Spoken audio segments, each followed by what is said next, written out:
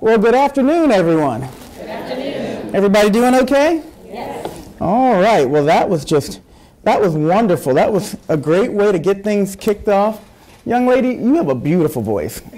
Absolutely beautiful. So, yes, give her another round of applause.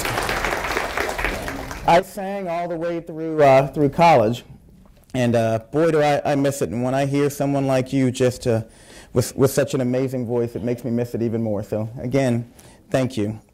Dr. Outler, Kendra, thank you so much for bringing me here to this beautiful campus. Even on a gloomy day, you can't miss the beauty of Agnes Scott as you're walking from one building to the next. You all are truly blessed to have the opportunity to be educated here, and I'm blessed to be here to get to speak with you today.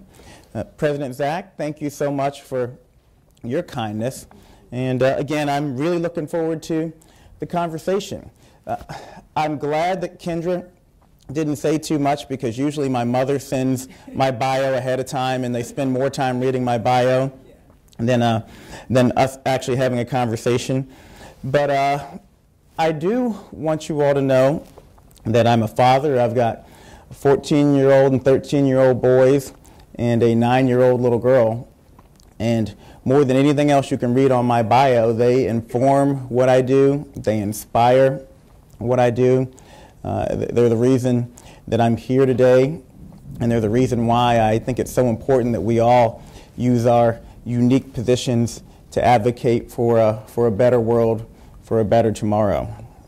I also, it's interesting, we had conversations about here in Georgia and growing up in different places, and folks often call the Surgeon General the nation's doctor, but I think what's unique about me is that I represent the nation's patients.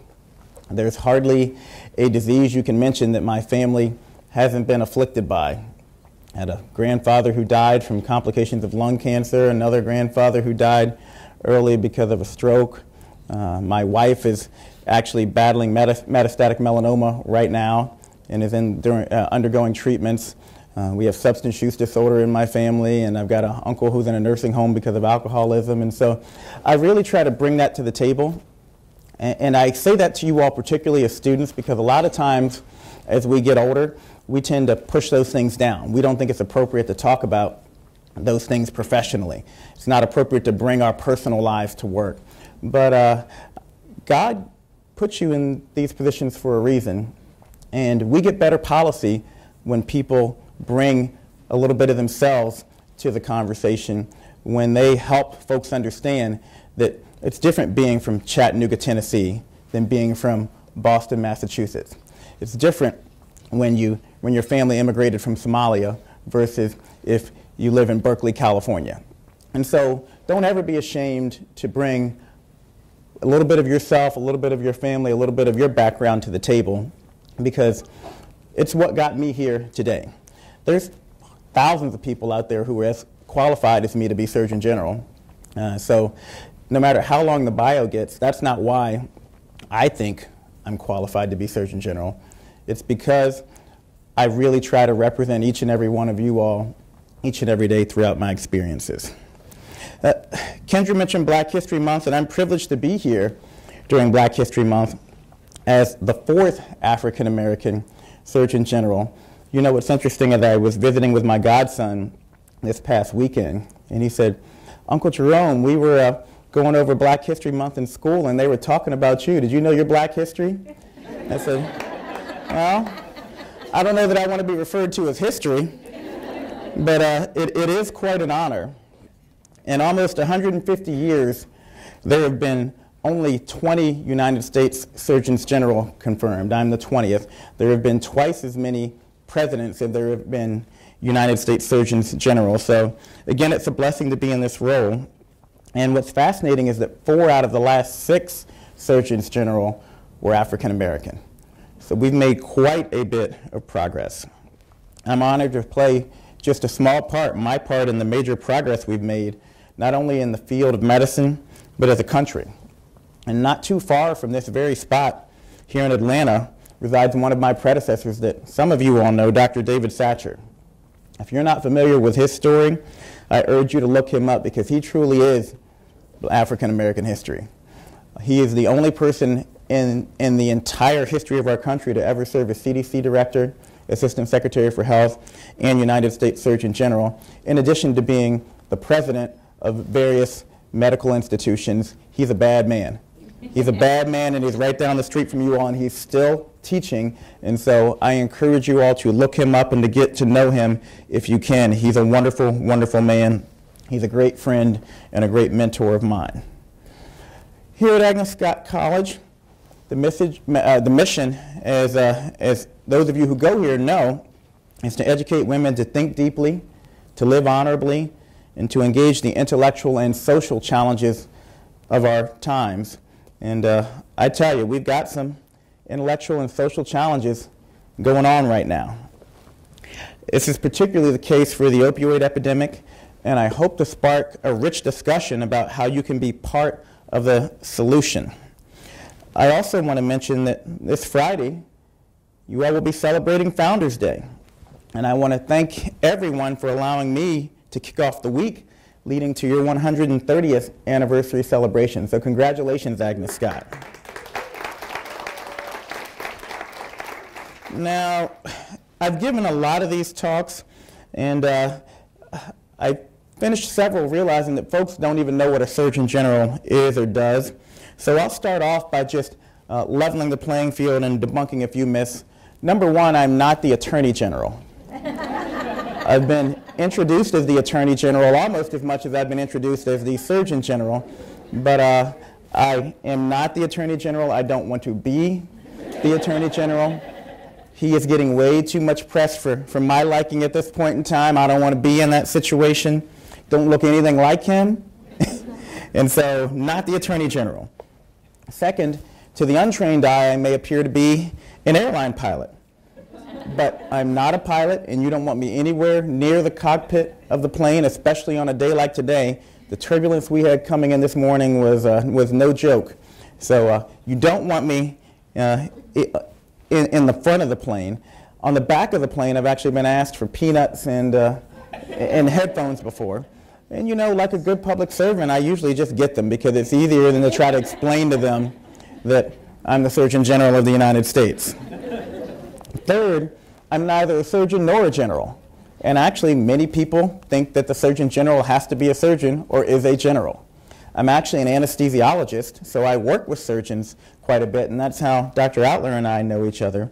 And I'm a Vice Admiral in the United States Public Health Service Commission Corps, an elite group of 6,500 full-time, highly qualified health professionals, doctors, nurses, pharmacists, engineers, environmental health officers. And I am very proud to lead them as we protect and promote the health and safety of our country, responding to wildfires, to hurricanes, the only uniformed service providing clinical care on the ground during the Ebola outbreak in Africa. And so a very important role to be a Vice Admiral in the United States Public Health Commission Corps. And Lieutenant Miller is here. She's actually an Agnes Scott alum and is a member of the Commission Corps. So when you see us walking around in these uniforms around Atlanta, many of our folks work at CDC, know that those are folks out there who are working to keep you safe. But the most visible role of the Surgeon General is to communicate the science around health to the American people. And in that role, I'm focused on promoting health, preventing disease, and leading with the science. And during my time, there are three main areas that I'm focused on. Number one is addressing substance misuse. That includes alcohol misuse, and we're on a college campus, so it's worth mentioning. We have an alcohol problem in this country. We're seeing more and more people who are consuming at rates that are way above just normal use. Binge drinking is far and beyond what it should be, and that goes through adulthood. We still have smoking rates that are too high in this country, and many of you all may be aware that I released an e-cigarette advisory helping folks understand that e-cigarettes contain high levels of nicotine and other substances that can be harmful to you, and they're really affecting our learning environment in our country. I was talking with 5 superintendents just last week in Arizona, and they said they're literally having to suspend and expel kids because they're so addicted to e-cigarettes that they can't make it through the school day without vaping, without hitting their Juul, and it's disrupting the learning environment. Also leaning into opioid misuse, and I'm going to talk about that in a bit. But number 2 is improving the health of communities by making the connection between investments in health and resulting economic prosperity. Making the case that communities that are healthier are going to generate more jobs, higher wages, going to see less workplace accidents. And why is that important? Well, it's important because number 1 issue people vote on, black or white, Democrat or Republican, rural or urban, it's not health. It's jobs in the economy. And so we have to speak to people in a way that resonates with their priorities. As a matter of fact, how many of you all in here are interested in health or going into health? So, majority of the room. I contend that you all don't even prioritize health in your everyday life. How many times have you all not eaten right or not eaten at all, not gotten enough sleep, not worked out for the sake of your job? All the time. All the time. And so it's important that we recognize that, because when we're trying to change other people's minds, we've got to realize that just as we don't prioritize health, we can't just stand in front of other people and say, you need to prioritize health in your everyday life. We need to help them understand that living a healthier life will help them achieve the other goals that are on their priority list. And we also have to help them figure out how to incorporate healthy lifestyles into their busy lives. The third thing I'm focusing on is raising awareness of the link between our nation's health and its safety and national security. Because number 1 issue people vote on is jobs in the economy. Number 2 issue people vote on, it's safety and security. Over and over and over again. And when you hear people running for office, you'll hear they run on jobs. They're going to run on keeping your community safe. Over and over again. And we know, the statistics show us that healthier communities have less crime. So it's important, if you care about crime in your community, that you care about the health and the opportunities for health that exist in your communities. And here are the shocking statistics for you. 70% of 18 to 25-year-olds in our country, 7 out of 10, are ineligible for military service because they can't pass the physical, can't meet the educational requirements, or have a criminal background record. So our nation's poor health isn't just a matter of chronic disease 20 or 30 years down the road. We are literally a less safe country right now because we're an unhealthy country. And so, as Surgeon General, again, I'm trying to help folks understand that if we want to achieve our goals of a safer, more prosperous United States, then we have to focus on healthier communities. And my guiding principle as I march through my priorities is better health through better partnerships. Because when the solutions are complex, and especially if they're controversial, and hopefully we'll get into some of this in the conversation, but a lot of these discussions are controversial in our country, we need partnerships and we need collaboration. We can only achieve our collective goals together, and students, professors, folks from the community can play an important role and must be at the table when we're discussing these important community health issues. Now I'm going to dig a little bit deeper into the opioid epidemic and spend most of my time talking about that because it's a prime example of the challenges that we face in this country, and it's also a great opportunity. And what do I mean when I say it's a great opportunity? Well, 5 years ago, if I'd gone to any community in America and said, I want to talk to your local CEO of your largest company, I want to talk to your sheriff, I want to talk to your local faith-based leader, I want to talk to your high school superintendent, I want to talk to all these different community leaders about a health issue. Doesn't matter which health issue you picked, most of them wouldn't have shown up. But now everyone will show up to talk about the opioid epidemic. So we have a tremendous opportunity here. And again, we're going to talk mostly about the opioid epidemic as we go on. But I want you to not just think about opioids, because the opioid epidemic isn't the problem so much as it is the symptom.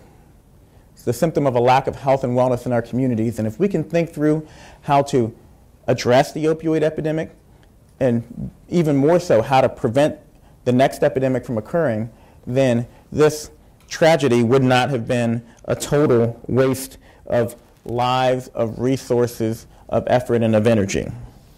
Now today in America, there's an estimated 2.1 million people struggling with an opioid use disorder. People with opioid use disorder, they're our friends, our neighbors, our family. We're going to be honest about it, statistically speaking, even some of us in this room today. And like many Americans, for me, the opioid crisis isn't just pressing, it's personal.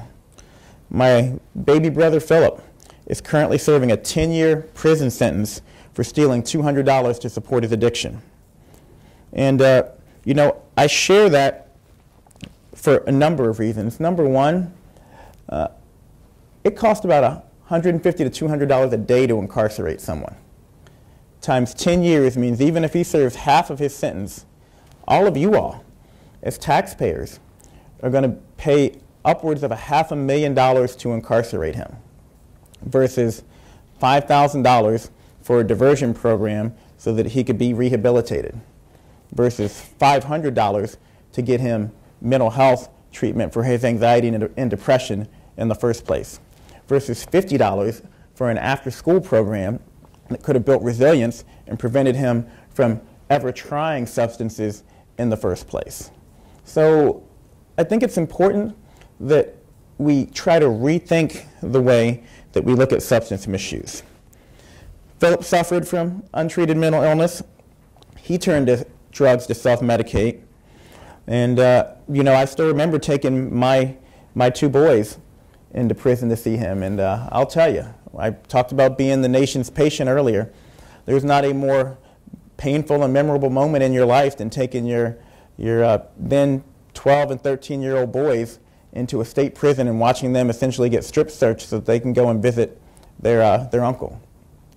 Going through those cages, past the barbed wire, through the thick concrete walls, and having to explain to your sons what the process is and what to expect as they're going in. But I also share my family's struggle to illustrate that addiction can happen to anyone, even the brother of the United States Surgeon General. We like to blame addiction on all sorts of things, bad upbringing, you know, not enough supervision on the part of the parents. Well, guess what? My parents managed to raise a Surgeon General of the United States, so I think they did something right, right? But addiction can happen to anyone. And I also share my story because I hope it gives others the courage to share theirs so that together we can fight stigma. I truly believe as Surgeon General that stigma is one of our biggest killers, and unless we can help individuals and families feel more comfortable seeking help, we will not be able to reach those who need it the most. Now, I've also been on the other side of the opioid epidemic professionally. As State Health Commissioner of Indiana, I oversaw the response to the largest ever outbreak of HIV related to injection drug use in the history of the United States. In order to curb the opioid epidemic and result in HIV outbreak that was impacting rural Scott County, Indiana, a town of 4,000 people that now has over 200 cases of HIV, an incidence rate of HIV at its peak that then CDC Director Tom Frieden said was higher than anywhere in sub-Saharan Africa. You all think about that. That's a rural community in middle America with a higher HIV incidence rate than anywhere in sub-Saharan Africa related to the opioid epidemic. But in order to solve that crisis, I had to form strategic partnerships with local stakeholders. And I get invited all over the world to talk about this HIV outbreak and get invited by medical folks, and they ask, who did you partner with? Who did you call to solve this outbreak? And I'm a physician, I'm a public health expert, so people usually think I'm going to say, well, the CDC. They think I'm going to say, well, the local school of medicine. I think I'm going to say, well, the National Institutes of Health, or someone along those lines. And the fact is, all those groups of people helped me, but the first group of people I called were the local sheriff, the local business leaders, and the local faith-based leaders. And while this may seem surprising to some of you, I knew that I had to work with these trusted community leaders to ensure community buy-in. The problem is public health professionals, like myself, like some of you in this room, we often like to stand in front of our podiums and tell the community how they need to solve their problems without actually asking the community what their concerns are, what their priorities are. And I didn't want to make that mistake in Scott County, Indiana. So I sat down with the sheriff. Probably shouldn't say this as Surgeon General, but I went down and had a beer with the sheriff. And I asked him, what are you concerned about? And he was concerned about his officers getting stuck by syringes when they were arresting people. So I shared with him that syringe service programs actually have been proven to lower needle stick injuries to law enforcement officers by 60%. I then went to the church and sat down with the local pastors and learned they were worried about enabling drug use. How can we get behind something that we feel is morally wrong? And I shared with them that syringe service programs actually provide connections to care and pathways to recovery, and that they could be part of a step to people getting back on the right path. I shared with them that I'd talked to other faith-based leaders who had seen syringe service programs operated well and actually participated sometimes in those syringe service programs so that folks, when they came in, could also get a hot meal, could also get a connection to other services that they had available. And the fact is, together, we were able to determine an evidence-based approach to address all of our concerns and provide the community with a solution to overcome their HIV outbreak. But it never would have happened if I'd stayed in the big city, if I hadn't driven down to them, if I'd written a journal article simply telling them what they needed to do, if I'd gone on TV and said they're a bunch of backwoods yokels who won't do what the science says that they should do, and that's why they have this HIV outbreak. The fact is, that's what a lot of my academic colleagues actually did. That's exactly what they did. And I share this story because I hope that you all are a little bit more compassionate or a little bit more understanding as you progress throughout your careers. Now let's discuss current trends, because just as in Scott County, this national crisis has spanned many different phases, but the reality is it started with good intentions. 20 years ago, we were facing an epidemic of undertreated pain. That's a reality. Too many folks were going without proper management of their pain, and so they declared that pain was the fifth vital sign. And we were taught to prescribe opioids as a safe and non-addictive way to treat pain. Well, we found out that that was wrong. And over the years, our knowledge of pain management has evolved, and prescribers have begun to correct their dispensing patterns. I'm happy to say that in the last 5 years, physicians have decreased opioid prescriptions by 22% nationwide. There's a but there, though. Even though we've made strides with opioid prescribing, we've unfortunately seen an increase in heroin-related morbidity and mortality, and most recently a dramatic spike in overdose deaths from illicitly manufactured fentanyl. Why is that? Because again, we dealt with the symptom and not the root problem. We decreased opioid prescribing, but we didn't deal with the fact that people had untreated pain. 62% of people who misuse opioids say they're misusing them to treat chronic pain. So while we should congratulate ourselves for decreasing opioid prescribing, because 80% of people who inject heroin say they got started with a prescription opioid, we're not ultimately going to solve this problem unless we move upstream and also fill in the blanks with better pain management. Now, I mentioned overdoses. In November, the CDC reported that drug overdoses set another annual record in 2017 with just over 70,000 lives taken.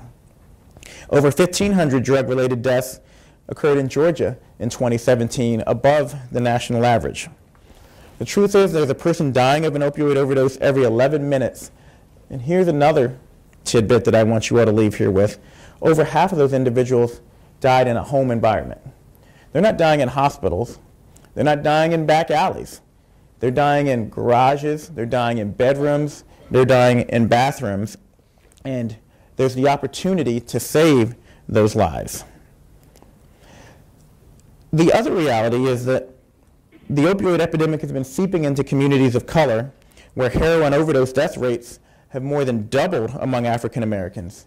And unfortunately, for far too long, this has gone unrecognized by the media. From 2010 to 2014, rates of heroin overdose have increased by 213% for African Americans.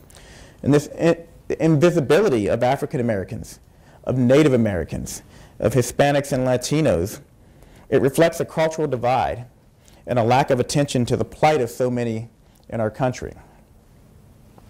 I'm sometimes asked my feelings about past disregard for communities of color, because there's a lot of anger out there. The question I get is, how come you all are paying attention to it now that white people are dying? I get asked that question all the time. And you know, I think it's important that, number one, we acknowledge the wrongs that have happened in the past. We have to acknowledge that they occurred. I think it's important that, number two, we apologize to communities who've been ignored for far too long. But I also think it's important that we learn from the past, but we look towards the future. That we don't get so caught up being angry that we don't recognize the opportunity that exists. Because for so many of us, we've been trying for all of our lives getting folks to pay attention to substance use disorder. Now folks are paying attention. So we can't then go and say, well, why are you all paying attention to it now? Versus grasping the opportunity that presents itself and fighting to make sure the remedies are equitably applied across all communities. And so that's what I'm focused on. I'm focused on making sure that now that folks are paying attention to what's going on, that we shine a light on all communities and that we make sure the resources get to all communities so that everyone can be lifted up from this opioid epidemic. And how can we all do our part to create a better tomorrow? Well, any of you all remember this guy called C. Everett Koop? I know it's a young crowd here, but most folks still do remember him. He was a Surgeon General in the 1980s, probably the most famous Surgeon General of our lifetimes. And he sent a pamphlet called Understanding AIDS to every household in America, dealing with ways that individuals could get involved to stop the HIV epidemic that was going on at that time. In my opinion, the opioid crisis calls for a similar approach. So I took a 21st century slant and issued a digital postcard to educate all Americans about the opioid crisis. It's at surgeongeneral.gov. You can go to my website. You can download this. You can share it, because C. Everett Koop literally sent an envelope out to every household in the country. Number one, most people don't open their mail anymore. And number two, I don't have enough money to send an envelope out to everyone across America. So I'm relying on each and every one of you to send this out digitally. It's how we're going to spread it. But it provides the public with tangible actions they can take to raise awareness, prevent addiction, and stop overdose deaths. And I'm going to quickly walk everyone through the 5 simple steps that everyone in this room can take to combat the epidemic. And the first step is talk about it. And remember, I told you that this is a paradigm for how you can deal with so many other diseases out there. Pick any disease you want, whether it's cancer, whether it's cardiovascular disease, and February is Heart Month, whether it's melanoma. The first step is talking about it. So in regards to opioids, we need to have a discussion about opioids being addictive and dangerous, particularly a problem on college campuses. Far too many folks on college campuses are misusing drugs of all kinds, whether they're stimulants or opioids, because they think that because they come in a bottle that has Dr. So-and-so written on it, that they're safe. But opioids can be terribly addictive and terribly dangerous. In September of 2018, I released Facing Addiction in America, the Surgeon General's Spotlight on Opioids. It's a 40-page report that lists, that shines a light on the latest data and lists the science behind opioid misuse. So I encourage you to look at that on surgeongeneral.gov also. Number 2, be safe. Only take opioid medications as prescribed. And that's a big problem too. Too many folks out there want to hoard opioids, think it's okay to share opioids. Oh, you got a headache? I got an extra Percocet from when I got my wisdom teeth pulled. No, that's for far too many folks the first step to a lifetime of addiction. Always store your medications in a secure place and dispose of unused medications properly. Because again, 80% of heroin users got started with a prescription opioid. We like to think of drug dealers as these bad people out there. You know the first drug dealers are for the majority of folks with substance use disorder? It's not some shady guy in a back alley. It's your grandmother. It's your aunt. It's your uncle. It's you. It's anyone who has unused opioids who they leave out, and someone comes in, takes a couple pills out of that bottle in your medicine cabinet when they're using your bathroom. And the next thing you know, they're in the hands of someone like my brother, and they're the first step on the pathway to addiction. Now, the DeKalb County Board of Health is a great place to learn more about dispensing medication, or disposing of medication that's been dispensed. Last year, the Board of Health teamed up with the DeKalb County Police Department for the U.S. Drug Enforcement Agency's 15th National Prescription Drug Take-Back Day. But if you have any unused medications in your house, on your person, please secure them and get rid of them when you're done with them. The third step, understand pain. And I mentioned this crisis of undertreated pain that led to the opioid epidemic. We need to understand that treatments other than opioids are not only effective, but in many cases they're better at managing pain and have less risk for long-term harm. So if you're in pain yourself, talk with your healthcare provider about an individualized plan that is right for your pain. Heard way too many stories of high schoolers, of people in college having minor sports injuries and getting prescribed Percocet or Vicodin and finding out that their brain is wired such that, hey, I like that. Try a few more, and the next thing you know, you're hooked. There are many other modalities that are, like I said, as good or better than opioids, but it's up to you to ask that. For the young people, when your parents are going into the hospital, make sure you're having a conversation about their pain management when they're in the hospital. Do they really need opioids? If they do they really need to go home with 60 Vicodin? Or can we get by with just 10 or 15? Can we add Tylenol or ibuprofen or other modalities, not even medical modalities, acupuncture, music therapy, meditation. All of these are evidence-based ways to help control your pain and lessen your need for dangerous opioids. Fourth, no addiction. It's important that we understand addiction as a chronic disease that changes the brain and alters decision-making. So, in many cases, folks will say that people with addiction make bad choices. No mistake about it. My brother's made some bad choices along the way. He made a bad choice when he chose to take that first pill. You know, but unfortunately, the 5th pill, the 10th pill, the 15th pill, we can show you scientifically that the brain changes. And literally, folks no longer have the ability to reason beyond getting that next fix, getting that next high. Addiction changes the brain. It's a disease. But as with any other disease, we know that there are treatments available that are effective. With the right treatments and supports, people do recover, and there is hope. And it's important that we let folks know that. And then lastly, be prepared. As I mentioned, majority of opioid overdoses that happen in a home environment, so having naloxone, an opioid overdose reversing drug, could mean saving a life. Many of you may have heard this. In April of last year, I issued the first Surgeon General's advisory in more than 10 years, highlighting the importance of naloxone access as a way to curb opioid morbidity and mortality. And while our police officers and firefighters have made great strides to ensure that their personnel carry naloxone, we're not going to solve this problem unless more of us are willing to carry naloxone. How many of you all know CPR? All right. How many of you all carry naloxone on you? So, statistically speaking, right now, it is just as likely, if not more likely, that someone comes in that room right now and says there's someone overdosing in the bathroom as there is that someone says someone's having a heart attack in that bathroom. So it's important that we all understand, and here in Georgia, you can carry naloxone. There are 2 different versions that are available over the counter. One is an injectable form called Evzio, and it talks to you. And literally, that's how easy it is to save a life. The other version is like Flonase. It's an intranasal version. Just put it in the nose and push. That's how easy, again, it is to save a life. Any of you can do it. It's actually easier than CPR. Yes? If you don't currently take opioids, how is it that you get naloxone? Like, say you want to get naloxone to add to your first aid kit, but if you don't get opioids and you need a prescription, if you don't currently have a prescription for opioids and you need a prescription for naloxone, how do you convince your doctor that you need naloxone but you don't actually take opioids, you're just getting it? No, that's a fantastic question. And so there are nonprofit groups that hand out free naloxone.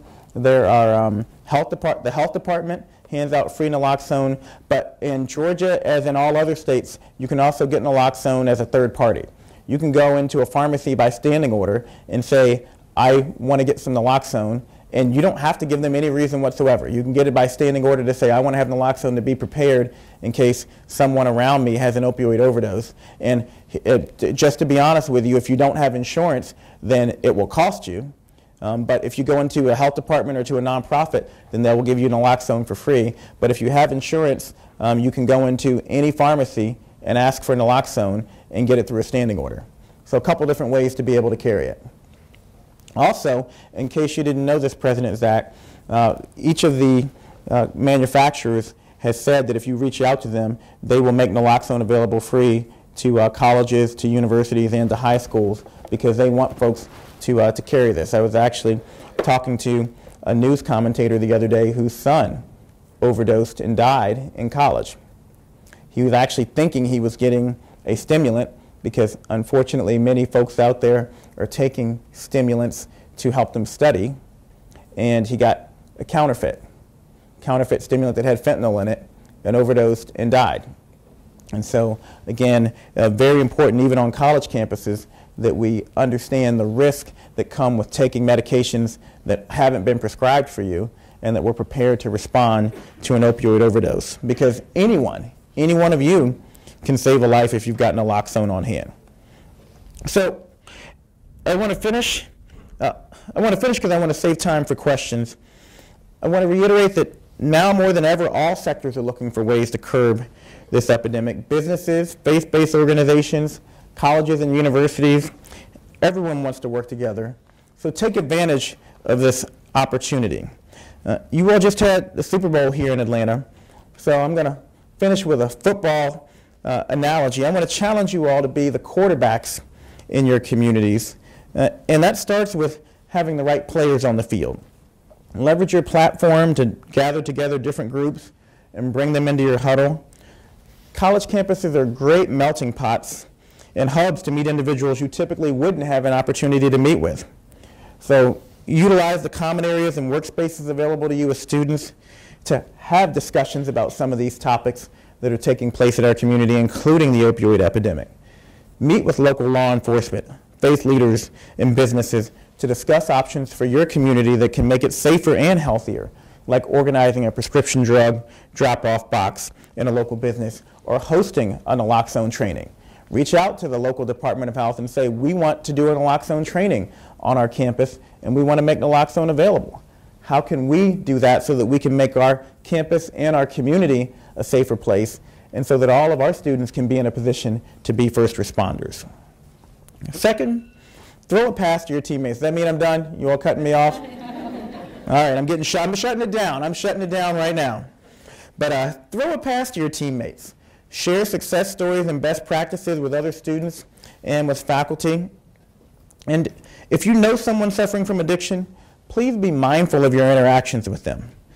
That relationship, that connection, particularly for someone who may be in their lowest spot, is powerful. You can help save a life. You can play a role. You can be that bridge to care. You can be that warm handoff or that connection from them so that they can continue on a pathway to recovery.